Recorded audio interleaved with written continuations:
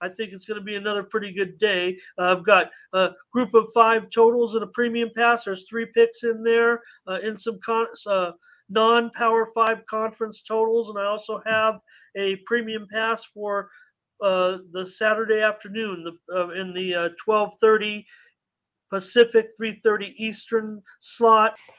Virginia Tech at North Carolina. North Carolina, a 9-point favorite, and the total 56.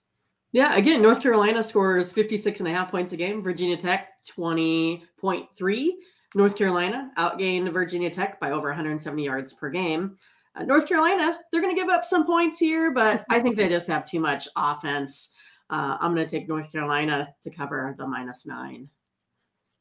Yeah, I think about that Notre Dame game. I mean, they were the big yards. They've given up big yards, big time, right? I think Virginia Tech, they still do have a little bit of defense here.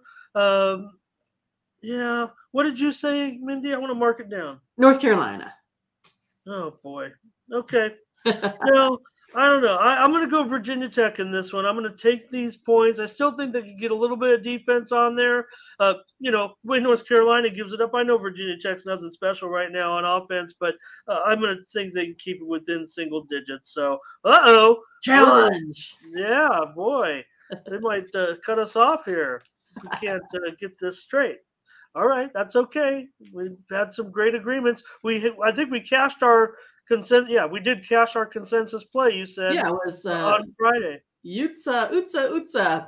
But yeah, I mean, that's kind of the point of our show here. I mean, we're a consensus show, so we're trying to find consensus between 2 different minds, 2 different ways of handicapping. So I think it works out good.